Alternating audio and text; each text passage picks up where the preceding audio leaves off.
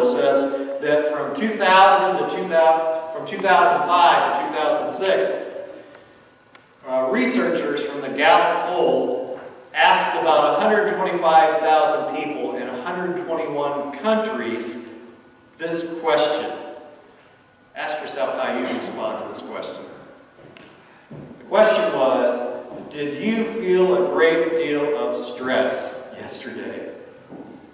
Didn't ask about today. Did you feel a great deal of stress yesterday? Now, what percentage of the population of those people who were researched answered yes to that they felt stressed out? Well, worldwide, the average was 33%. And here in the United States, it was a little above that, about 43%. And at the time that this was done, 67% in the Philippines. And the reason probably for that in the Philippines was at that particular time there was a major coup going on, and they had suffered several storm-related disasters.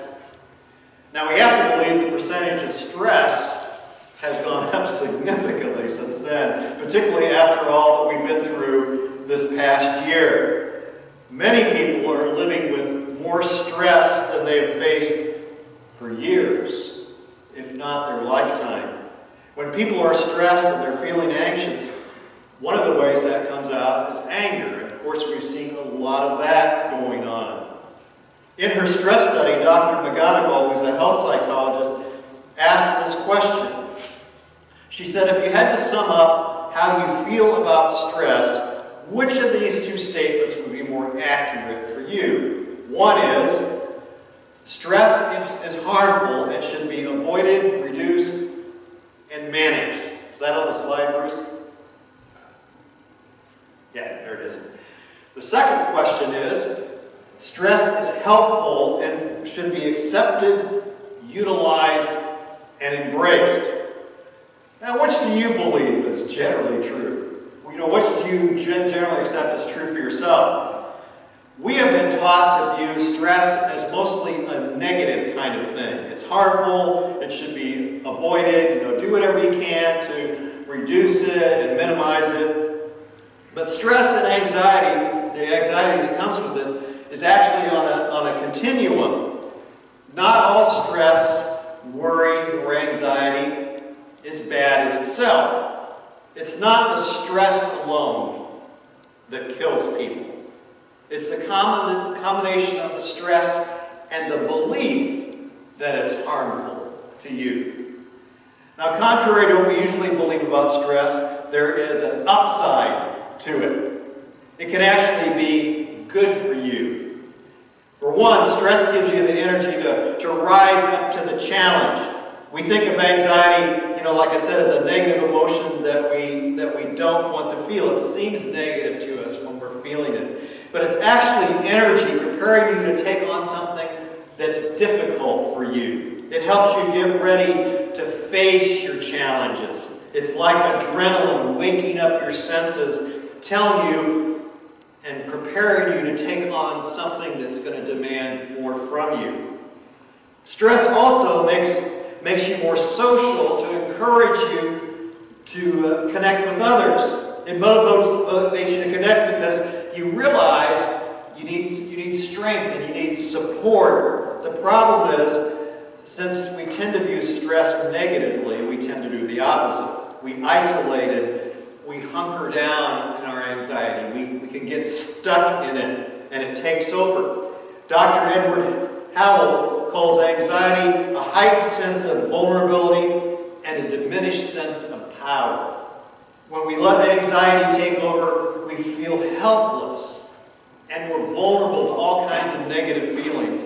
And instead of letting anxiety be the energy to take on our challenges, we avoid the stresses and we try to manage them on our own.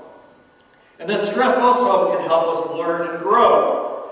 When you look at the way your stressors can benefit your life and act on those beliefs, then you can learn, you can grow, you can become stronger, and you become the person that you never imagined yourself being because you gained something meaningful from your experience. You're becoming a different person.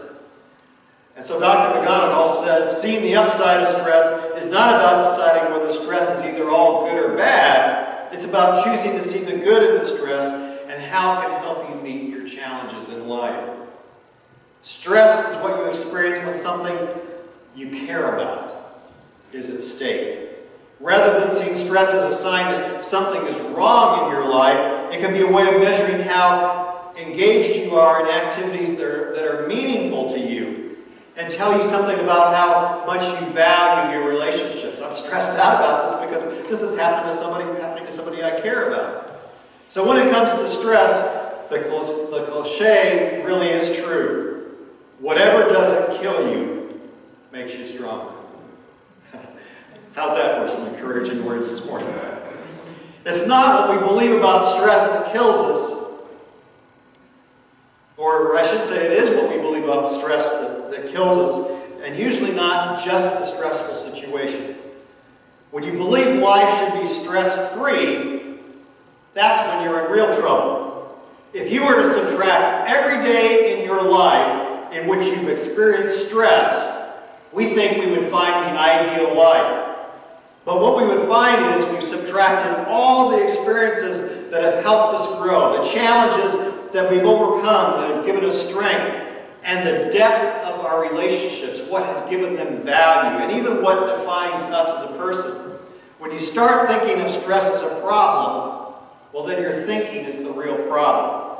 Avoiding what makes you anxious only reinforces your fears and leads to more worry. The truth is, most of us don't choose stress, the stress that we have in our lives. We can't always control what's stressful, whether it's situations or people or something else. But we have to learn to deal with stress if we want to become stronger and more joyful, rather than more anxious and powerless. In cases where anxiety affects your brain chemistry, you might have to take medication for that. But for most people, however, anxiety is not a brain problem. It's a heart problem. And in those situations, we often turn to something else besides God to deal with our stress. And so in Philippians chapter 4, Paul shows us how to have joy in our thoughts. To have joy in your mind, you have to deal with the anxiety in your heart. And so you need to proactively face the anxiety in your heart instead of avoiding it. Kelly McGonigal says we need to develop a new mindset when we experience stress. A mindset that acknowledges that we're feeling stressed and to realize that anxiety is our response to something we care about. To make use of the energy that it gives us instead of wasting it on worry and trying to control it. So Paul reveals here in Philippians chapter 4 the stress-relieving choices that helped him to live a joy-filled life, even in the middle of a very pressure-packed ministry, hounded by all kinds of difficulties. And so this is what he says in Philippians 4, verses 4 through 9. He says, "Rejoice in the Lord always. I will say it again. Rejoice. Let your gentleness be evident to all. The Lord is near. Do not be anxious about anything, but in everything, by prayer and petition, with thanksgiving, present your requests to God. And the peace of God, which transcends all understanding, will guard your hearts and minds in Christ Jesus. Finally, brothers, whatever is true, whatever is noble, whatever is right, whatever is pure, whatever is lovely, whatever is admirable, if anything is excellent or praiseworthy, think about such things. Whatever you have learned or received or heard from me or seen in me, put it into practice, and the God of peace will be with you." Now notice the word always. Rejoice always, regardless of the situation. Paul's not saying that the situation might be joyful, but the joy is always found in the Lord, regardless of the situation. Anxiety will always try to rob you of your joy if you let it. But when you focus on Jesus himself, you can make some other choices. And that's what Paul's talking about here. First of all, you can choose to live without anxiety. Now, that doesn't mean you won't have anxiety. A better way to say it is, we can choose to live without living an anxious life. He says, don't be anxious about anything. Nothing that you and I face in life as a follower of Jesus Christ is worthy of worry. But you know, many times that doesn't stop us from it, does it? Dr. Walter Cavett did a study that found that only 8% of the things that we worry about is something that we're legitimately concerned about that might actually happen. The other 92%, and that's a whole lot, is imagined. Never happens, is completely out of the realm of possibility of happening. Most of what we worry about just never takes place. And even if it does, we don't have to live an anxious life. When you strip anxiety and worry down to its core, it's really trying to control what we can't control. E. Stanley Jones says to live by worry is to live against reality, because reality is defined by God's promises, not by our worries, not by what's going on around us or in our lives. Worry doesn't add a thing to life. It subtracts from the joy of living. Corrie ten Boom said, when I worry, maybe you should try this. When I worry, I go to the mirror and say to myself, this is a tremendous thing which is worrying me. It's beyond a solution. It's especially too hard for Jesus Christ to handle. And she says, after I say that, I smile. Because she realizes that's simply just not true. Now, can't I be concerned about something? Yes, you can. You know, you can see something that's very wrong in the present, and it concerns you. Worry is when we start looking ahead into the future at all the negative possibilities and problems. You have to make a distinction between not putting your head in the sand about a current situation, while at the same time not emotionally circling that with a lot of what ifs. You know, what if that happens? What if this takes place? Anxiety is an emotion that comes from worrisome thoughts. It's a future-focused emotion that's usually based on imagining worst-case scenarios. You're not only thinking it in your mind, you're feeling it in your body, and it's affecting you emotionally. So what do you do instead of worry? Well, that's what Paul shows us here. So he goes on to say, here's what you do. Pray instead of panic. Verse 6, do not be anxious about anything, but in everything, by prayer and petition. If we prayed as much as we worried, we'd have a whole lot less to worry about. We're to pray about everything. If it's worth worrying about, it's more than worth praying about. Anxiety has to do with feelings of powerlessness. And what do you do with powerlessness? You go to the greatest power source there is, and that's God himself. But what we often do instead is we try to figure it all out. But prayer is the practical way God has given us for attacking and defeating worry. Worry is you trying to control a situation that's out of your control rather than entrusting it to God. An anxious life is really a life without prayer. A life of prayer is a life that is then filled with joy. That's because prayer is more than just about speaking to God about situations in our life. It's an attitude toward life. It's the attitude that I'm going to pray about it instead of worry about it. Jesus says, come to me, all you who are weary and troubled, and I will give you rest. You know, worship and worry, they cannot exist in our heart at the same time. When we're worshiping God, which prayer is a part of that, we're relying on His great power instead of what we can control ourselves. What or who you rely on when you're anxious makes all the difference in whether you live anxiously or joyously. When we rely on organization, A.C. Dixon says, we get what organization can do. When we rely upon education, well, we get what education can give us. When we rely upon eloquence, we get what eloquence can do. But when we rely on prayer, we get what God can do. And so, Peter says, cast all your anxiety on him, because he cares for you. Now, we might think, since Peter was a fisherman, that casting was a fishing term.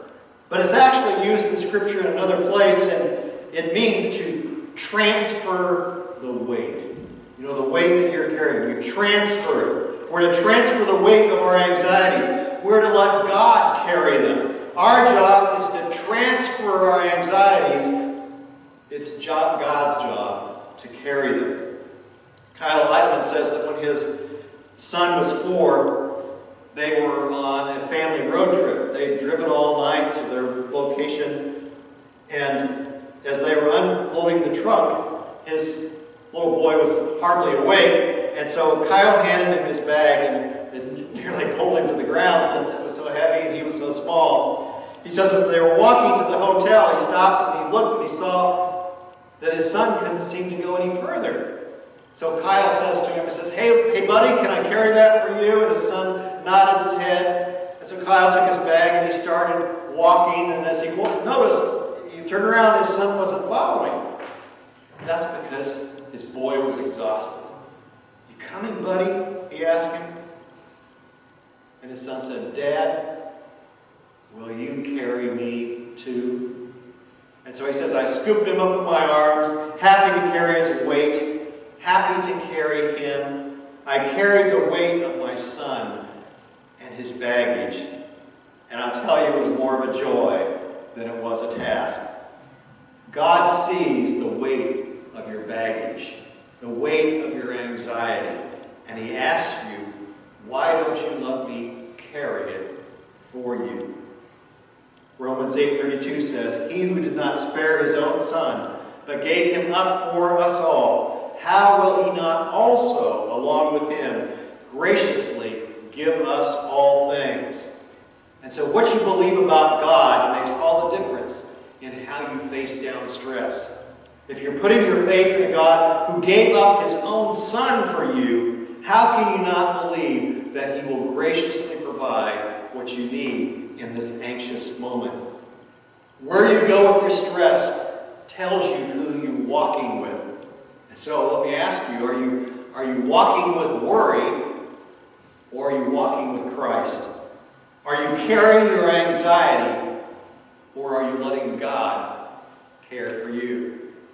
And so Paul describes then, he goes on to describe how we should pray. He says, give gratitude to God. He says, don't worry about anything, but in your prayers, ask God for what you need. Always asking him with a thankful heart. We're not only to pray about everything that we're tempted to worry about, but it's how we pray that matters. Always, he says, pray with thanksgiving and not wringing hands. You know, what am I going to do? How am I going to get through this? How am I going to manage? Those kinds of prayers, because that's really what they are, make you more anxious. Instead, we're always to give thanks. That doesn't mean we're thankful for the things that we're going through, but we're thankful for the God who's with us in the midst of what we're going through. And so 1 Thessalonians 5:17 and 18 reminds us, pray continually. Give thanks. Notice what it says, in all circumstances. Not for the circumstances, but in the circumstances. For this is God's will for you in Christ Jesus. So do you know what God's will for you is in a worrisome situation? His will for you is to pray. To come to him. To trust him. To cast yourself on him. And as you do, to pray in a spirit of gratitude for who he is. I mean, this is the same one who came to give his son for you. This is the same one who Scripture says graciously gives us all things. And so pray for who he is, what he's done in your life already, and what he can and will choose to do in your situation. Paul is telling us to trust God's rule over our life. You know, none of us, our life is the way we wanted it to be. But God is working in it as it is. He's telling us that we'll never be content unless we make our heartfelt request and acknowledge that our lives are in His hands and that He's a whole lot wiser than we are. That is what we're doing when we thank Him for whatever He's going to do with our request. Robert Emmons, who's a deeply committed Christian and a leading authority on gratitude, says, "Gratitude is one of the strongest links to mental health and satisfaction with life. Grateful people experience high levels of positive emotions such as joy, enthusiasm, love, happiness, optimism." He says, "Gratitude protects us from destructive impulses of envy, resentment, greed, and bitterness." Researcher Sean Akers suggests that we train our brains to be more grateful by taking just 5 minutes a day to practice gratitude. He tells about a study where people were asked to write down 3 things, just 3 things they were thankful for each day. 3 months later, the people who participated in this study were still more joyful and content. Even after 6 months, they were happier, less anxious, less depressed. Being grateful primes your heart to search for the good things in your life. Gratitude deepens as we see more and more of what we do have and not what we don't have. The joyful news of the abundant life in Christ is that the world's messages of "you don't have enough" are a lie. With gratitude, you see that you have God's flourishing life right here, right now, in front of you, and not just in some hoped-for situation. Then Paul says, here's another thing. You need to reorder your loves. He says in verse 7, "And the peace of God, which transcends all understanding, will guard your hearts and minds in Christ Jesus." And so we need to reorder our minds and our hearts.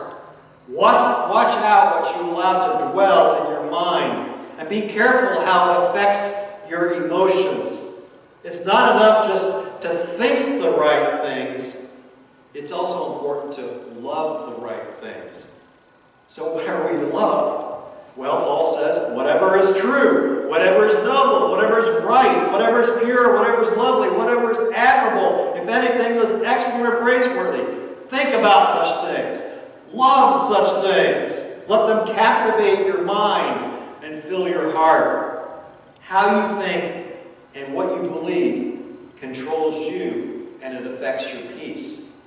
Worry comes from the wrong kind of thinking, and it stills your joy. Thanksgiving comes from the right kind of thinking, and it gives you hope and strength and confidence. Not in yourself, but in God. To have peace of mind, you must control what you allow to dwell in your mind. You know, most people's minds are like an open freeway. Whatever comes in is just free to roam about and go wherever it wants. That's like not having virus protection on your computer. When you're not a thought discriminator, all kinds of infections can end up in your mind and heart. When you think you're immune to the world around you, that's when you're in the greatest danger of getting a virus. That certainly makes a lot of sense this year, doesn't it? We watch violence on TV and invite all kinds of aggression into our thinking. We view illicit sex, and then we find illicit desires roaming around inside us. We listen to vulgarity, and before you know it, we have a vicious, evil tongue coming out of our mouth. We constantly listen to the views of people who are skeptical and defame God, and before you know it, we're dishonoring Him in some way. So if you think it doesn't matter what you think, you're already not thinking God's way. The Scripture says we take captive every thought, to make it obedient to Christ. So what thoughts do you need to take captive that are leading you into an anxious life? When you take somebody captive, you literally confine them in a certain space. You put them where they're just not free to roam about. That doesn't mean that they're not there, but they're all round up. They cannot harm you. They can't get to you unless you let them take over your mind. You don't just resist or deny that you have anxious thoughts. Because like I said, you can't always choose what comes into your mind. But you can always choose where to focus your mind. You can take those anxious thoughts into captivity. You can confine them. You not only block anxious thoughts, you fill your mind with other kinds of thoughts. What thoughts? This is going to sound like a broken record if you know what a record is. Of course, everybody in this room does. You fill your mind instead with what's admirable, hopeful, faith-building thoughts. Finally, brothers, what's true, what's noble, what's right, what's pure, what's lovely, what's admirable, if anything is excellent or praiseworthy, think about such things. And so the thoughts that you and I allow to take up residence in our heart and mind, they will reap a harvest. So do you see what Paul's doing here? He's saying that if you are a Christian and you have little or no peace in your life, it could be because you're not thinking God's thoughts. You're allowing anxious, fearful thoughts to control your life. And if you make no effort to think God's thoughts after Him, there's no way in the world that you're going to have peace. You're not going to have His joy. You're not going to end up living the kind of life that He has meant for you in Christ Jesus. When you let God's mind control your mindset, that changes everything. A joyful person is not a person controlled by a certain set of circumstances. It's a person who's controlled by a certain set of thoughts. What kind of thoughts? True thoughts, right thoughts, noble thoughts, pure thoughts, lovely thoughts, admirable thoughts, excellent thoughts, praiseworthy thoughts. When you choose to think that way, do you know what that is? That's a picture of the way God thinks, the way God is. And so what Paul is saying is, think about God. Think like God. Have the same mindset and affections as God. Again, Corrie ten Boom, she spent some time in a Nazi concentration camp and lost several members of her family because they were hiding Jews in their home. Corrie said, if you look at the world, you'll be distressed. If you look within, you'll be depressed. But if you look at Christ, you'll be at rest. Isaiah says, you will keep in perfect peace all those who trust in you, whose thoughts are fixed on you. You have the mindset of Jesus Christ. You can have the mindset of Jesus Christ, even when facing anxious times and circumstances. And then Paul says one more thing. He says, practice God's presence in your life. He says, whatever you've learned or received or heard from me or seen in me, put it into practice, and the God of peace will be with you. Paul was a living example of what he's talking about here. He completely trusted in God. He practiced God's presence. He put into practice the things that God said were true. So do you want more peace and less stress in your life, or at least a better way of handling stress? Then put into practice what God has already taught you. What He says is true, right, lovely, etc. Not what the world or your circumstances tell you. If you don't do what Paul says, which he actually did himself, then you're just going to be wringing your hands all the time. The truth is, you haven't learned anything at all from God until you've learned to live with Him and to activate His truth in your life. When we don't do what God has shown us is the right and good thing to do, that means we're going against the grain of His will. The Bible calls that sin. And sin always causes distress. But obedience, doing what God says, trusting Him, following Him, thinking like Him, that gives us joy. When you make it a habit of applying the things that God has already taught you, you're going to have more peace. The opposite of worry is trust. When it comes to anxiety, we often trust our feelings more than we trust God. We need to turn that around. It doesn't mean that we deny our feelings. We acknowledge them, but we trust God rather than what our feelings are telling us. That's when we are putting into practice our faith. You know, I may not be seeing God, I may not be feeling Him right now, but I know that He's there, and I'm going to believe Him, I'm going to live for Him, I'm going to doubt my doubts, and I'm going to trust Him. So peace is not the absence of anxiety. Peace is the presence of God. Paul says that when you put into practice these things that God teaches you, the God of peace will be with you. When you trust Him and do what He says, you can count on Him being with you. The peace of God will not only guard your heart and your mind, but allows God Himself to guard your heart and mind. And so it's really a matter of taking your eyes off your circumstances and putting them on Him. Remember Peter, when he stepped out of the boat to walk on the water toward Jesus? The moment he took his eyes off Jesus, that's when he got anxious and he started to sink. That's the picture of what happens with our anxiety. The moment I start dwelling on what I can't control and worry about it constantly and try to figure it out and even fix it myself, that's when I forget that He is Emmanuel, God with us, guarding my heart and mind. That's when I start to feel anxious and get stressed out and begin to sink. When that begins to happen, turn your eyes upon Jesus. Trust and obey Him. Do what He says, and the God of peace will be with you. Let's pray together. God, in your word it says that you did not give us a spirit of fear, but of power, love, and self-control.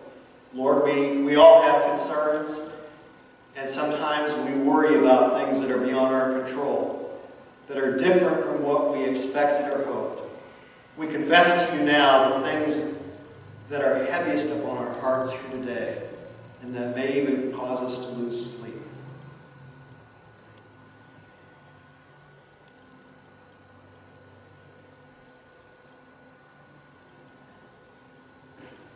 We know that you are not the source of fear and anxiety. Satan torments us with matters that are beyond our control because he wants us to take our eyes off of you, to lose our trust in you. May we remember that you are a good God, that everything you do for us and have planned for us is good and right and perfect and will fulfill your purposes for our lives. May we do like the scriptures say, we boldly say, the Lord is my helper. I will not be afraid. You know, what can life do to us, or people, or circumstances? You are more powerful than any of these. Give us courage and strength to face what you already know is coming our way.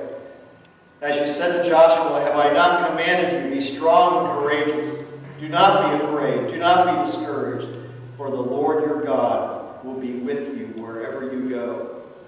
And so, Lord, we know you will never abandon us.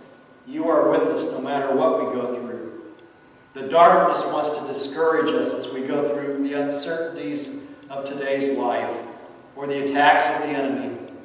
But you are with us. You walk with us, even when life takes us through the fire. So teach us to throw our anxieties today where they belong, into your loving arms. We cast all of our anxieties on you, because we know that you care for us. We transfer the weight of them to you. We'll let you carry them. We'll let you carry us, because we believe that you will always sustain us with your love. Our confidence in you will not be shaken. Our confidence in your goodness, it will not be shaken. Our confidence in your perfect plans for us, that will not shake us either. Our confidence in your ever-abiding presence with us gives us strength. We put ourselves underneath your everlasting arms.